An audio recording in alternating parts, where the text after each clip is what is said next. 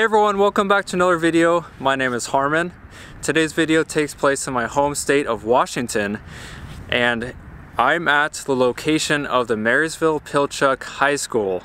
And this is where on October 24th, 2014, there was a shooting that occurred here inside the school that left 4 people dead and 3 people injured.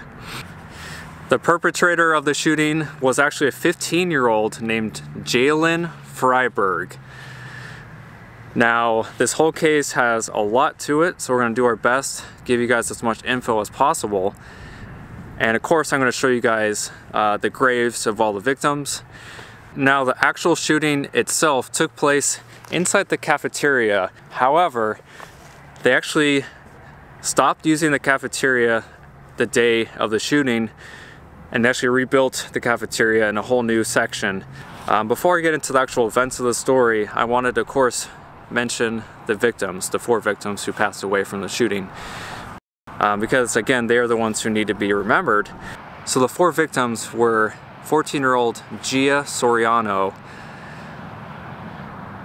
14-year-old Shaylee Chuck-Naskett, 14-year-old Zoe Galasso, and 15-year-old Andrew Fryberg. And now Andrew was actually the cousin of the shooter, Jaylen. All 4 of the victims, including the 3 other people who were injured, all of them were best friends and all hung out almost on a weekly occurrence. And so that, combined with the fact that, you know, one of the other victims, Andrew, was the cousin of the shooter, it just makes it more saddening and tragic because they all knew each other. Prior to the shooting, Jaylen Fryberg, who of course was the shooter, he actually invited his friends, which included the 4 victims who died and then the 3 other people who were injured. So he invited 7 people total to lunch to sit with him inside the cafeteria. He actually texted all of them and basically said, hey, you know, let's all go have lunch together, you know, come meet me in the cafeteria. And so basically all 7 of them came and sat at one table inside the cafeteria. And of course we're, you know, waiting to hang out and eat lunch and of course see Jaylen. Not all 7 of the kids who were meeting Jaylen that day had the same lunch. Many of them had different lunches because they had different lunch times. So Jaylen actually asked several of them if they could skip their classes in order to make it to the same lunchtime. Mere minutes before the shooting took place, Jaylen texted the family members of the victims, the people he was wanting to kill. And he also texted his own family members, kind of giving like his goodbye and also relaying what he was about to do. So Jaylen came into the cafeteria and actually sat down at a different table than the table that all 7 of his friends were sitting at.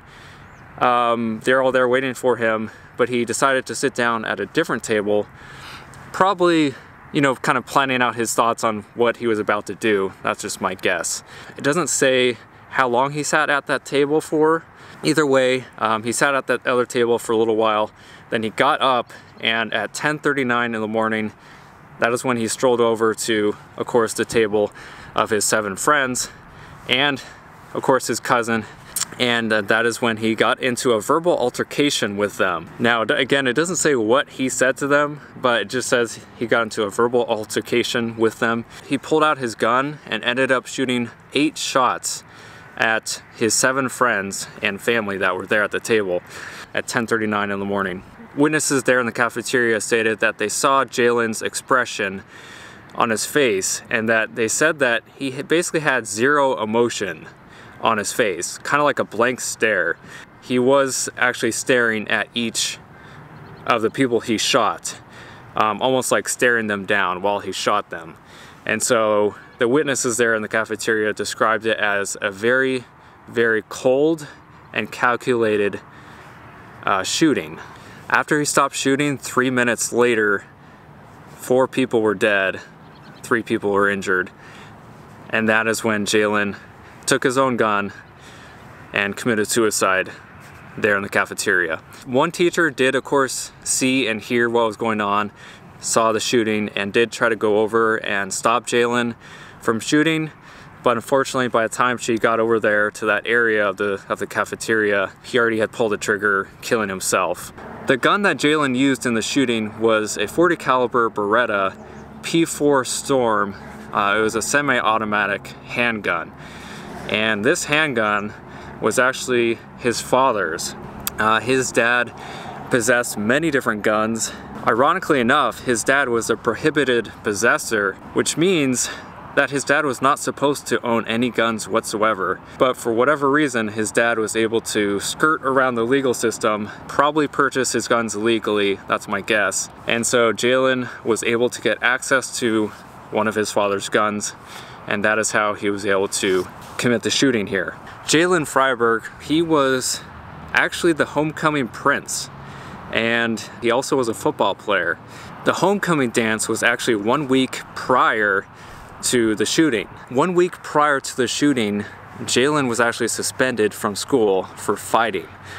He got in a fight with a fellow football player that was on his team, and he got in a fight with him because he claimed that the other football player was making some very derogatory comments and racial comments about Jaylen, and the fact that Jaylen was a part of the Tulalip Indian tribe that is here in the area. And so Jaylen said he punched his fellow football player. On top of all that, on homecoming night, Jaylen and his girlfriend got into a huge argument and fight also, and they ended up breaking up. And so once that happened, Jaylen's mood changed dramatically, and of course his friends and family witnessed that he had a very dramatic change in his temperament. He says, quote, "I set the date, now you will regret not talking to me." He also mentions in some texts and tweets that he doesn't want to go out alone, and that he wants to basically take his crew with him. And so I'm kind of surmising from that he wanted to basically kill himself, maybe from the distraught of breaking up with his girlfriend, and he didn't want to go out alone or kill himself alone. He wanted to kill, his friends and some family members that were close to him. That way he wouldn't go out alone. There also was some speculation that Jaylen, he might have been upset at Andrew because Andrew was dating Zoe.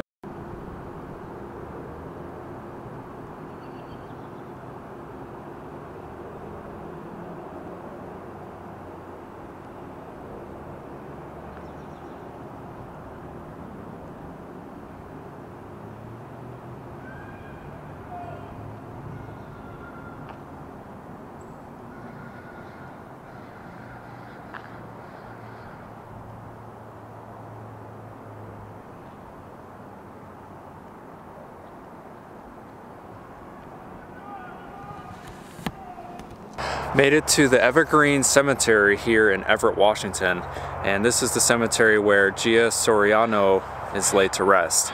Gia Soriano, her family stated that she wanted to become a veterinarian, and her goal was to work in the animal industry of some kind, and basically she loved animals and was really hoping to become a veterinarian.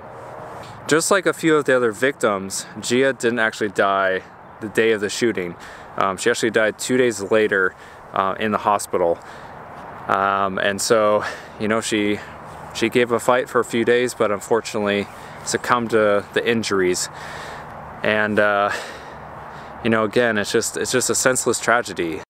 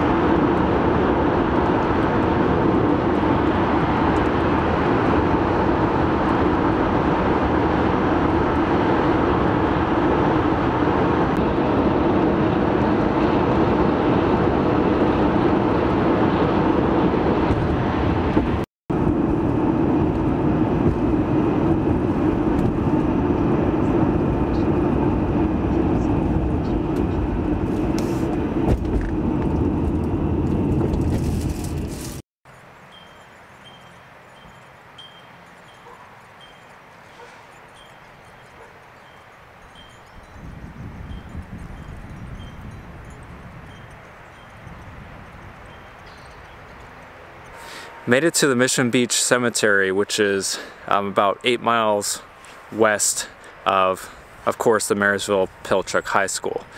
And this is where 2 of the victims are buried, Jaylen Fryberg and Andrew Fryberg. Most of the 4 victims, if not all of them, were a part of the Tulalip Native American tribe. The amount of detail and just beautiful artwork that I've seen so far, not only on Jaylen's grave, but on almost every single one of them that I've seen, all the artwork is just unbelievable. It is so beautiful.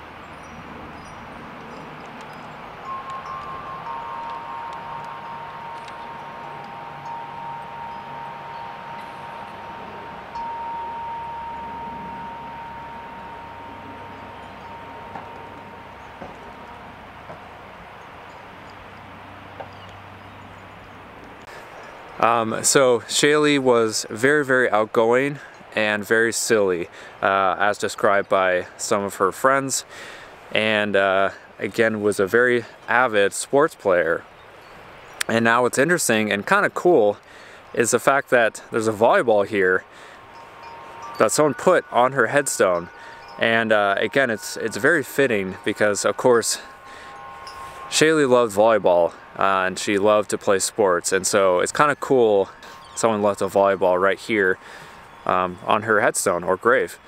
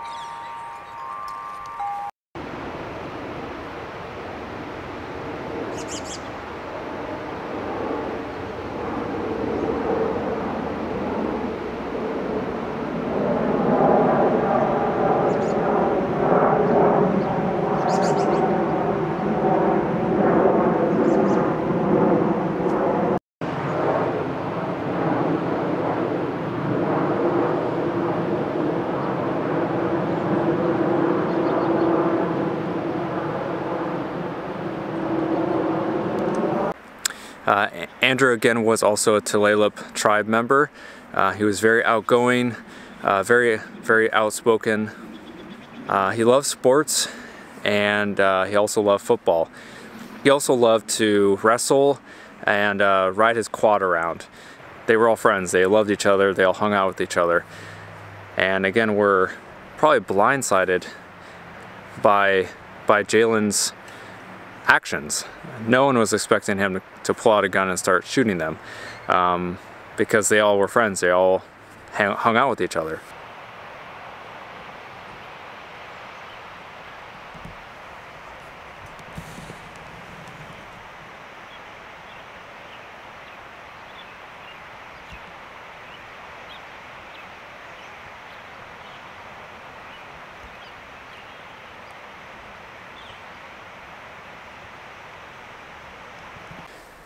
Also, Andrew's dad, Leroy, died about almost a year before the tragedy took place.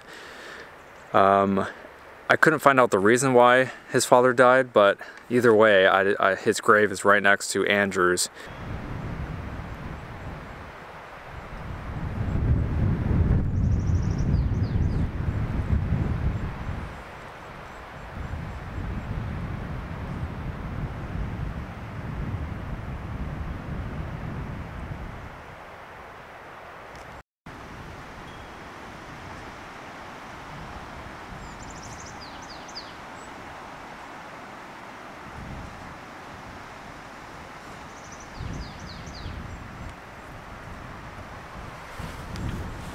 I wanted to share this one with you for many reasons, but mainly because the victims need to be remembered. Alright guys, thank you so much for watching. Again, my name is Harmon, and until next time, I'll see you guys on the next one. See you soon.